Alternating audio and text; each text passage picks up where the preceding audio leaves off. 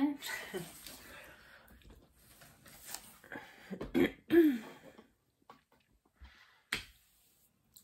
Hi everyone, welcome back to Melody Crochet Nook. I'm excited because I am finally here and we're all finally well, and I can show you what is inside this box. I did a Premier yarn haul.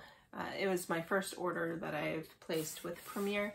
I've gotten some of their yarns at different places that are local that I can pick it up, but I've never placed an online order.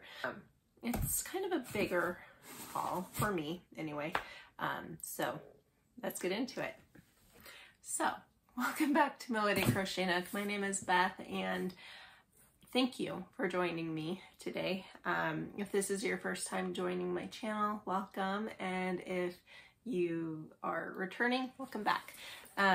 So we are doing a haul video today, but typically I will go over different projects that I'm working on and things like that, and kind of just do a little, I don't know, what's been going on in my life type of a video. So if you like those kinds of videos, go ahead and like and subscribe. I would really appreciate that. And let me know down below if you've ever placed an order from Premier and what your favorite online retailer of yarn is.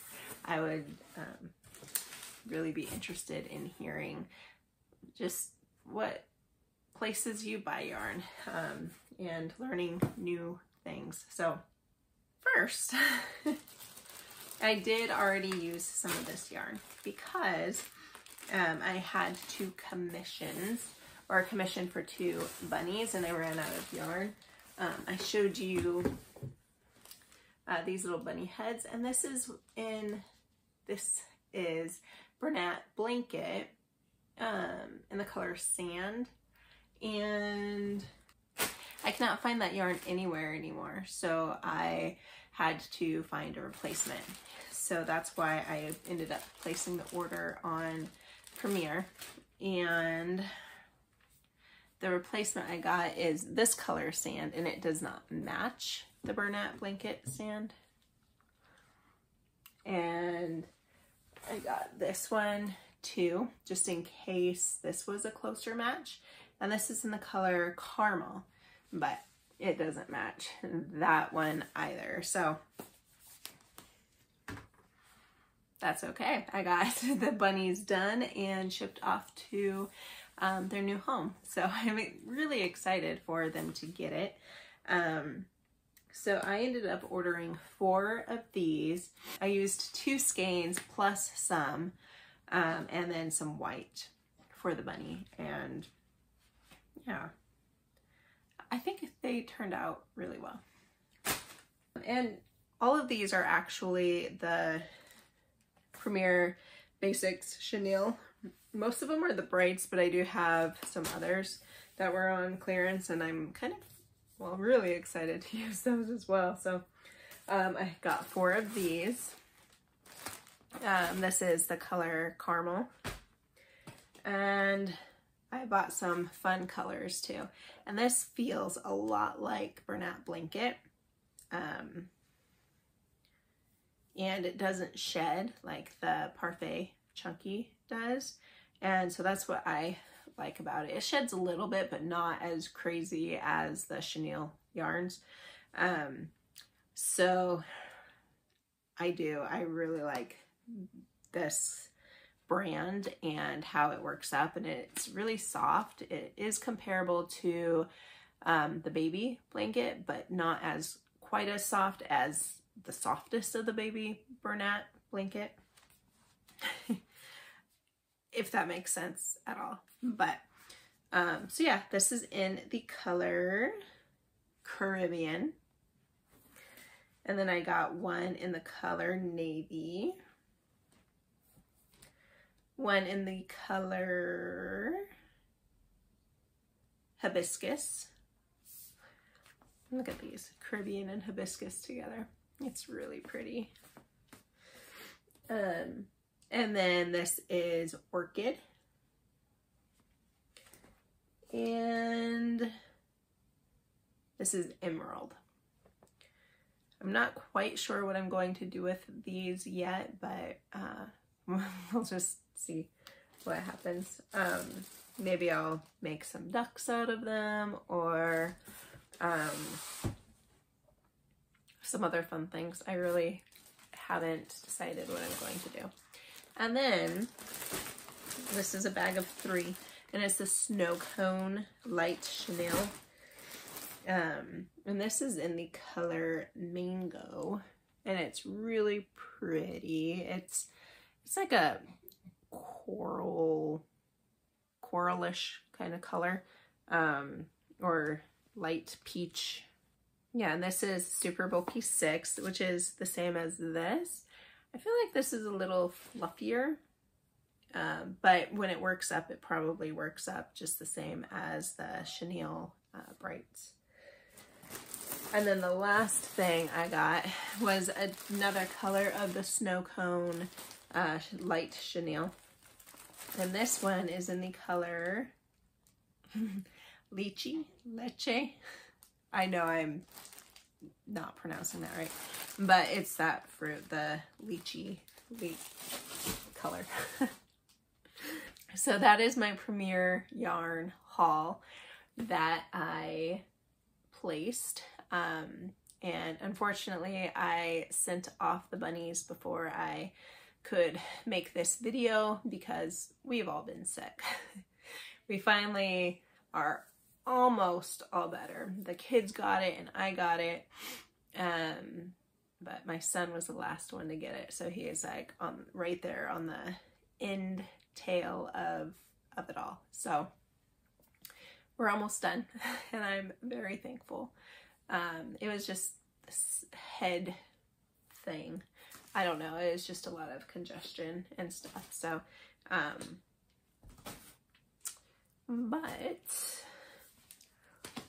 I am excited for these colors, to make something fun. I really don't know still what I'll do, but it will be fun for sure. Okay, so the verses is James 1 verses 2 through 7. My brethren, count it all joy when you fall into various trials, knowing that the testing of your faith produces patience. But let patience have its perfect work, that you may be perfect and complete, lacking nothing. If any of you lacks wisdom, let him ask of God, who gives to all liberally and without reproach, and it will be given to him. But let him ask in faith, with no doubting, for he who doubts is like a wave of the sea, driven and tossed by the wind. For let not that man suppose that he will receive anything from the Lord. He is a double-minded man, unstable in all of his ways. And the parts of the verse, that section that really stood out to me was count it all joy when you fall into various trials. And sure, this is just such a small trivial thing. But the other day at work, I had read this right before I left for work. And then the first phone call that I received was it was some guy who was very adamant in making me feel horrible, making me feel guilty for not helping in a certain area, and just twisting scripture at me, and just saying I wasn't doing the work of the Lord and all kinds of things. But anyway, once we got past through that, I was reminded of the scripture that I read for the day, and how God uses every little situation to grow you, to challenge you, to get you right with the Lord. Not that I wasn't right with the Lord, but we all have like little fine tunings that we can work on in ourselves and with the Lord. So it was just a good reminder that I'm going to read it again because it's really good.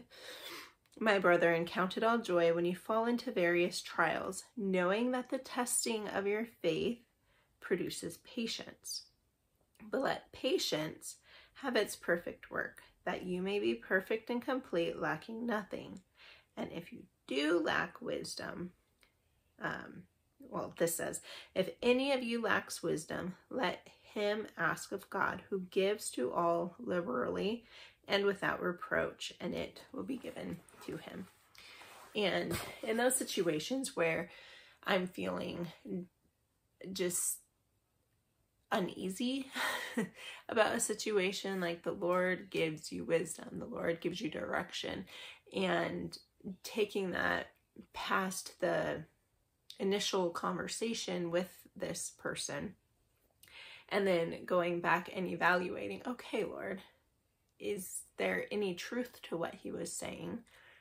And if so, give me wisdom. So first, give me wisdom to speak with this person. And then 2, give me wisdom if there's any truth in it. Is there anything that I need to change in my own heart? Or is it just a spiritual battle? There's all kinds of different things that it could have been, and I don't even know. I just know that it was a trial, and the Lord spoke to me through it.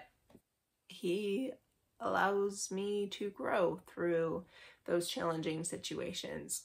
I mean, this was a full 20-30 minute conversation, and then him cursing me out and all of that. So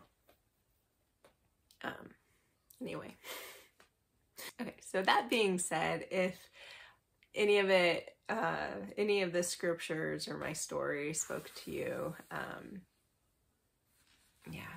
I'm praying for you. I'm praying for each one of you, that if you're going through challenging trials and situations, that these verses would speak to you, that you would allow the Lord to give you wisdom, asking him, and that he would lead you and guide you into the conversations that you're having, and within the trials that you would be growing in him, learning from them, and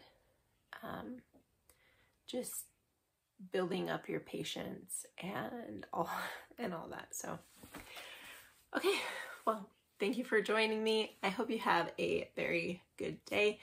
If you have any prayer requests, all of my contact information is in the description box. So go ahead and reach out, and I'd be happy to talk with you.